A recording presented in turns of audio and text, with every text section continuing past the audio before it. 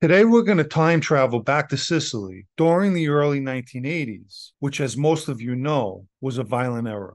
I'll be speaking about someone named Pino Marchese, not to be confused with Giuseppe Pino Marchese, a member of the Corleonesi hit squad. This Pino Marchese started out as a cobbler, one who would sing as he fixed shoes. The people that would listen to him sing would tell him that he had a beautiful voice, which is how he became a singer. And it was during one of his concerts that he caught the eye of Giuseppe Lucchese, who was not only married, but the sister of Giuseppe Lucchese, known as Lucchese.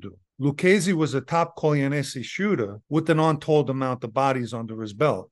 In fact, his close friend was Pino Greco, the infamous Corleonesi killer. Both Lucchese and Greco participated in the murders of Stefano Bottante and Salvatore Inzerillo. The singer and Giuseppina began an affair. People who seen him in a woman's company warned him of the danger of being with her. Nevertheless, he didn't take heed to those warnings. At first, the mafia blackballed him by putting a stop to his career. The people of Sicily, specifically Palermo, were told they could no longer buy his records or tapes, and his music wasn't permitted to be played anywhere. The people were also told they had to pretend Pino Marchese never existed. Back then, if the mafia said something, out of fear, the people listened. Then on July 26, 1982, Pino Marchese was abducted by armed men and taken to a warehouse. Waiting for him was Giuseppe Lucchese. His body was later found inside of a car in the Piazza Indipendenza in Florence. His severed testicles were placed in his mouth.